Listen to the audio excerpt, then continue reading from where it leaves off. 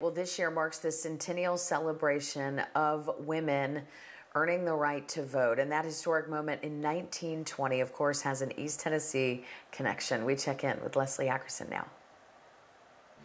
You may have seen this statue in Market Square in downtown Knoxville. It pays tribute to a mother and son duo, but behind their bronze faces is a truly incredible story. And it all starts in a small town with just one traffic light.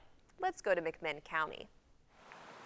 Nestled in a small Tennessee town, this brick Nyota farmhouse bore witness to a pivotal moment in history. Home to Harry Byrne, a young Tennessee state representative who found himself in the middle of a heated debate. The United States Congress had proposed the 19th Amendment, giving women the right to vote. Then the amendment completely stalled. It has hit a brick wall. With 35 states ratifying it, it was still one state shy of what it needed to pass. The Deep South wasn't going to go for this. There were some New England states that were kind of on the fence. So it all came down to Tennessee in August 1920. A decision that weighed on the shoulders of Nyota's young Harry Byrne. All the constituents here in McMinn County kept telling him, no, no, no, don't vote for women. You know, we don't want to ruin our country and let them have the right to vote. But we all know the phrase, mother knows best. It's safe to say that Harry T. Byrne was a mama's boy. Back at the family home, Harry's widowed mother, Feb, was managing the 120-acre farm.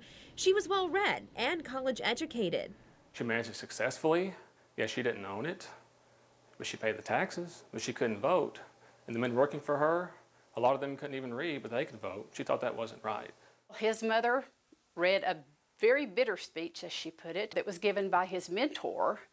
That's when she decided that she was going to sit down and write him a letter. The matriarch settled in with pen and paper on the front porch. Weaved between updates on the farm and neighbors was a not-so-subtle message. Hurrah! And vote for suffrage, and don't leave them in doubt. And in the end, he decided a mother's advice is, you know, good advice to take, so that's what he did. And he ended up casting the deciding vote to ratify the 19th Amendment. With that, securing a right for millions of generations. To help people learn more about Harry and Feb's story, her great-great-grandson Tyler wrote a book called Tennessee Statesman Harry T. Byrne. That is available now. The Byrne's ancestors hope the story will also encourage people to be informed and active in their local, state, and federal elections.